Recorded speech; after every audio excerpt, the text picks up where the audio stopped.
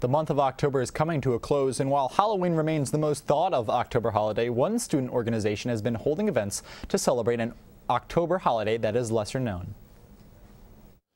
October is Latinx Heritage Month, and Bradley's Association of Latino Professionals for America, or ALPFA, has been holding events all month to celebrate this. They're holding their final event right behind me in the Markin Recreation Center. Let's go see what it's all about. The final event of ALPFA's celebration of Latinx Heritage Month was Baila Night, a collaboration with the Bradley Association of Latino Alumni, the titular Baila. The event kicked off with short speeches by members of both Baila and ALPFA, before heading into group discussions on various topics.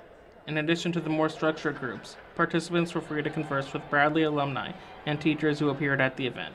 To understand how Baila Night came about, I talked to two of its members, Ayana Perez and Raul Albor. This is just a night to incorporate all the Latinx organization because it is a Latinx Heritage Month. So it's just like a closing event that is gonna incorporate everyone. In addition to discussions, the event was also geared towards thanking alumni for supporting Bradley's Latinx students. We just wanted to say kind of like a thank you to them because they've been generous in their donations to our conventions and our conferences. So I figured it would be easier if we could just build a relationship with them to better communicate with them and for them to kind of get an idea that, oh, what you're contributing does count and it does go somewhere. Since 2013, Baila has sponsored a scholarship program to help Latinx students with the financial burden of college education. ALPFA itself is also helping students.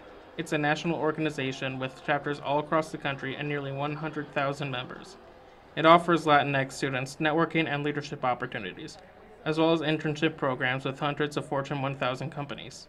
Even though Latinx Heritage Month is coming to a close, it's clear that organizations like Baila and ALPFA aren't going to stop helping Latinx students anytime soon.